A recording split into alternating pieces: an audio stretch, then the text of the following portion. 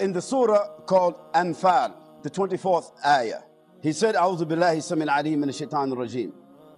يا أيها الذين آمنوا استجيبوا لله وللرسول صلى الله عليه وسلم إذا دعاكم لما يحييكم واعلموا أن الله يحول بين المرء وقلبه وأنه إليه تحشرون واتقوا فتنة لا تصيبن الذين ظلموا منكم خاصة واعلموا أن الله شديد العقاب.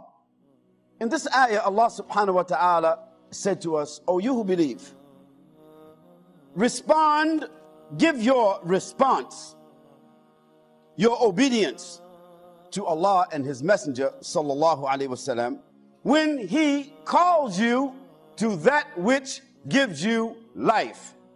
And know that Allah comes between a man and his heart. Allah subhanahu wa ta'ala knows the inner recesses of a man's heart. And that knowledge of Allah subhanahu wa ta'ala can fortify that if it is good. And Allah can reject it if it is other than good. Because Allah, He knows what is between the consciousness and the heart of a person. Allah, He knows. Then He says to us after that ayah, and to fear fitna, that is disturbance or corruption or social upheaval. Fear the fitna, the corruption, the social upheavals that does not only affect those of you that do the evil in particular. This is a very special ayah, a very special sociological meaning here. You see, we Muslims, we think that as long as we are on the boat called Islam, we safe. Even though we are on the ocean of kufr, we think we're safe. We think that as long as we're on the boat called Islam, we're safe. Even if the captain of the boat is a kafir, we think we're safe. We think that we're safe if we're on the boat of Islam, even though maybe the captain himself is a munafiq.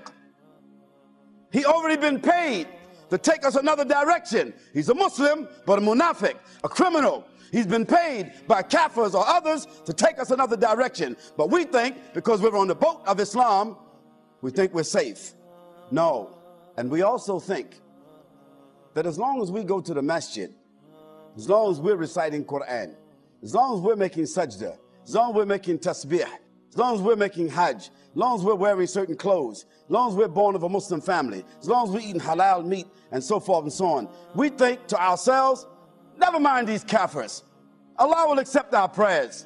We will be judged for ourselves. No, Allah is telling you and me that if you live in a diseased environment, you also will get the disease. If you live in a diseased, unstable, destabilized neighborhood, you, your sons and your daughters, your father and your mother, your sisters and your brothers, they will also be destabilized and dysfunctional. So Allah is telling us, and fear Allah, and fear the fitna that does not merely affect those of you who do the wrong.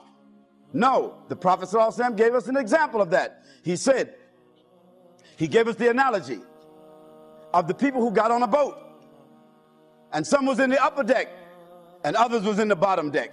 We Muslims is like the ones on the upper deck. We don't drink, most of us.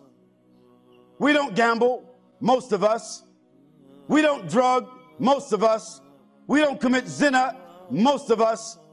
We don't do those things, most of us. That puts us in the top of the boat. That puts us in the top of the society because we are sober. We are conscious. We are guided. We are aware. We are disciplined. We are Muslims, mashallah, in the top of the boat. But there is some others in the bottom of the boat. They're drinking, they're drugging, they're lying, stealing, committing fornication and other major crimes. And among those is kafirs and Muslims who are criminals, who's in the bottom of the boat with the kafirs. And we think because we're in the top of the boat, a boat called Islam, we think we're safe. No, the Prophet ﷺ said that if the people on the bottom of the boat, they drill a hole in the bottom of the boat because they're jealous. They drill a hole in the bottom of the boat because they want to get their own water. They don't want to be coming up to the top to be getting nothing from you, even though they know what you got up on top. They don't want to do that. So they say, you stay on the top, we on the bottom, that's our part of the boat. We're going to drill a hole, get our own water, do what we want to do. That's the society. We're on the boat, called the society. We're on the top deck, called Islam. The Prophet ﷺ said, if the people in the top of the boat allow the people in the bottom of the boat to drill that hole in the bottom of the boat, what's going to happen to them? The whole boat will sink and everybody will drown. So this is where Amr bil Ma'ruf wa Nahy al Munkar, it comes in.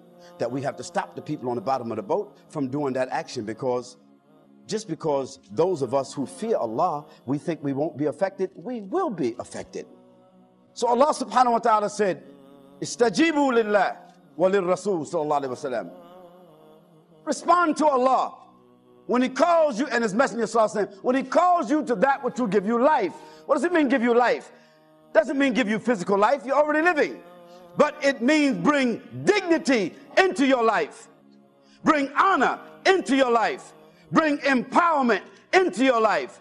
Bring functional stability into your life. Bring distinction into your life. This is what Allah is telling us, that by responding to Allah and His Messenger, that response will bring you a new sense of life.